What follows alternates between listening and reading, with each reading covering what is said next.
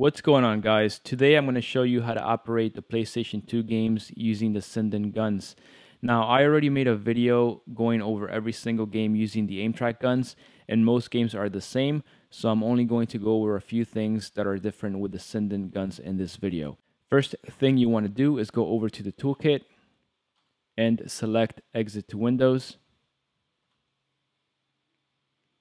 And over here on the desktop, you have the Arcade 1 Sinden installer. You want to go ahead and run that and read what it says here. If you haven't done the initial setup where you set up the guns in Windows and the Sinden software, you want to click on Watch Video and follow those instructions, then come back to this installer.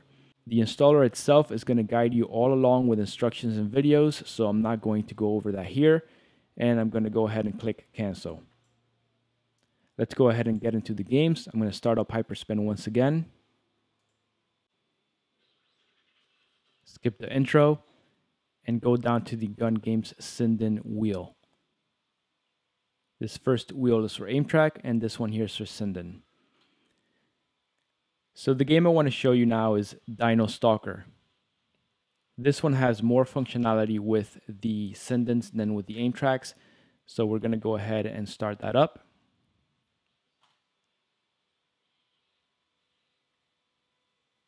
And what you're going to notice is that every game has a calibration screen when you first start it up. And most of them are similar. Some have you press the A button to continue. Some have you press the start button to continue. This one here will have you press the start button after you do the calibration. And as usual, the start button while pointing at the screen is the right front button. The A button would be the left front button. So I'm going to go ahead and calibrate. And as you can see on the bottom, it says press A or B to readjust or start to exit. If you wanted to do the calibration again, you would press the left front button because that is A. But me, I'm good, so I'm going to press the right front button. Now this game has a long intro, and to save time and to get right into the action, I've created a save state. So I'm going to go ahead and activate that.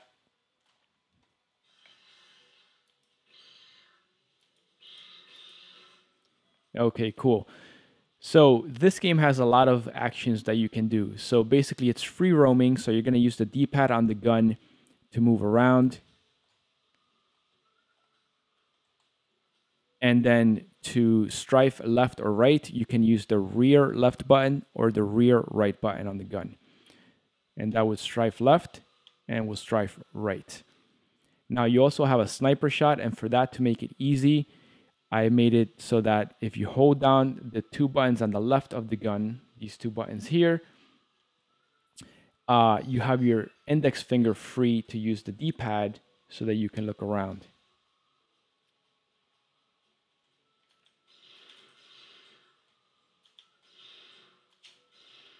Okay, so that's how you would do that.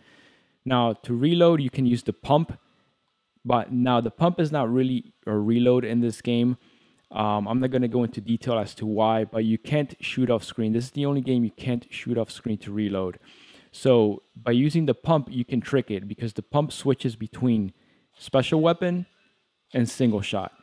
And a side effect of that, let me spend some bullets here, is if you switch back and forth real quick like that, it reloads your bullets.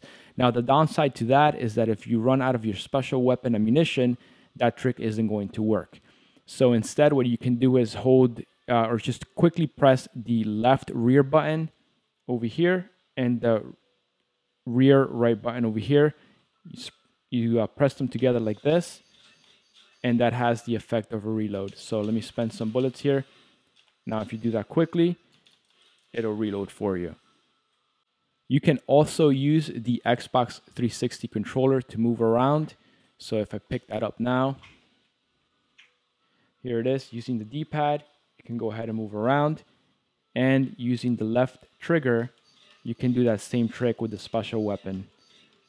Now remember, if you're using the Xbox controller to move around, which is cool because it's a lot more comfortable, but you then run out of special weapon bullets, then you're not going to be able to reload using that left trigger.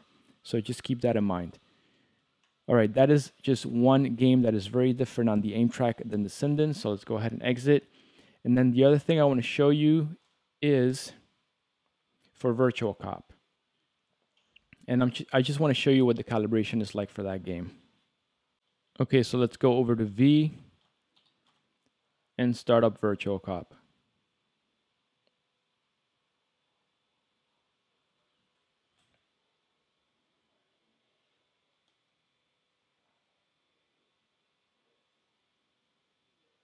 Now, most games are pretty straightforward, like you just saw in Dino Stalker. You just shoot at the screen and press A or start to continue. This one is a bit trickier.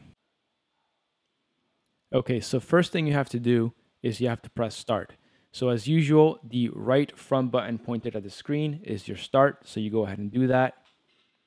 Then you actually go ahead and shoot at the crosshairs. And then when you're ready, you shoot off screen. And then you shoot at OK.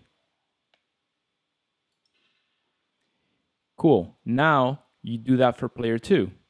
You press start on player 2. You shoot at the crosshairs. You shoot off screen. Shoot at OK. And now you shoot off screen again.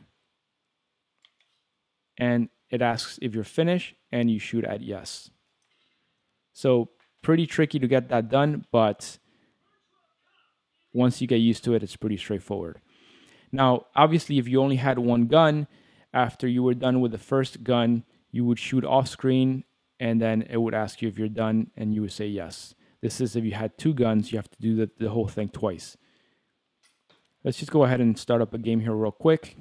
So start button, again, the right front button. And on this one, you can use your D-pad to make the different selections in the menu. Then you shoot at the screen when you're done. Let's try Virtual Cop 2. So I'm going to go down and press the start button on the right of the gun.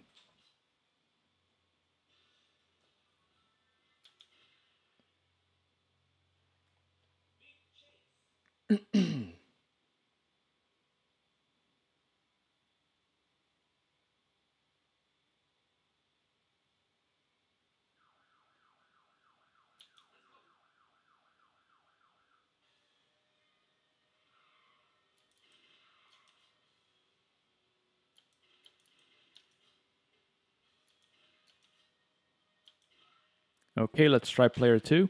So you would point player 2 at the screen and press that right front button to start.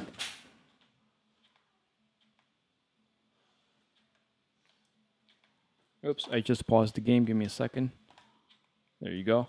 Now let's try it. There you go.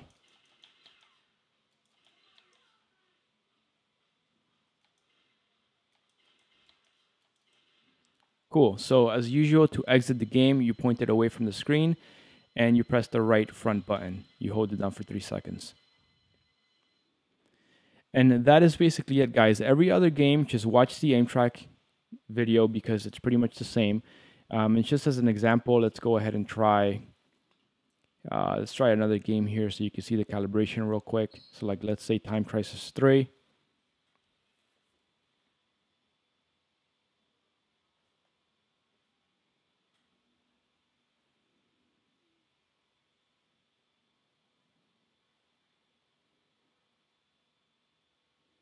And it asks for player 1, so you go ahead and calibrate that.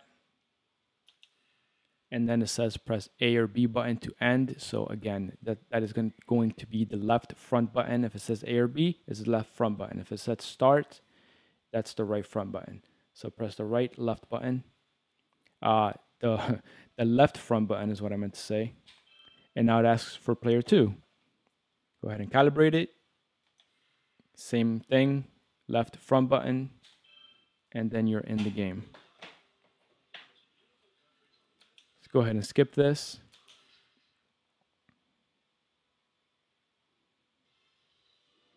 Select arcade, 2-player, and stage 1.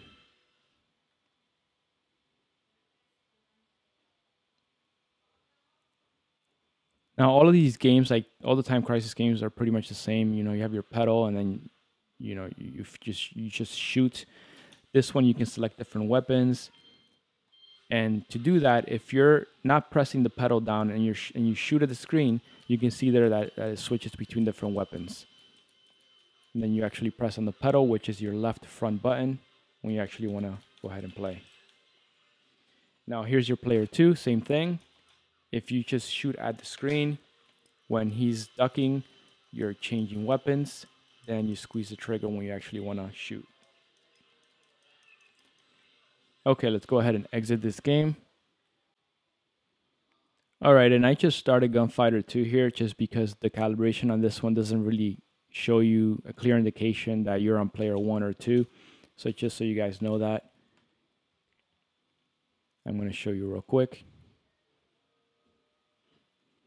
So here's the calibration. It comes up like this. You go ahead and do it. And I'm good. So I'm going to press the A button on the left front of the gun.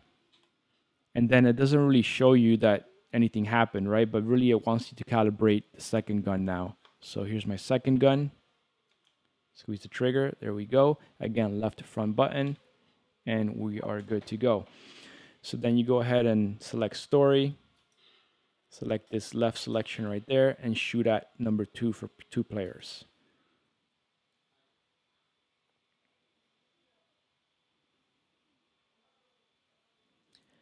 This game is a single screen game, so unlike Time Crisis, you don't have 2 separate pedals. Player 1 controls the pedal, and then player 2 simply shoots. So, again, left front button to act as a pedal. You can see that over there, the bullets to the right are being used. And now if I pick up my second gun, again, I'm going to use that button on gun 1 to act as the pedal. But here's my second player, and you can see that the bullets to the left are being used.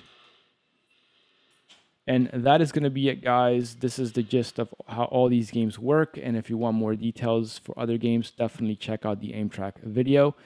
And that's going to be it for this one. Hope you guys learned something and that this helps you out. And I'll see you guys on the next one.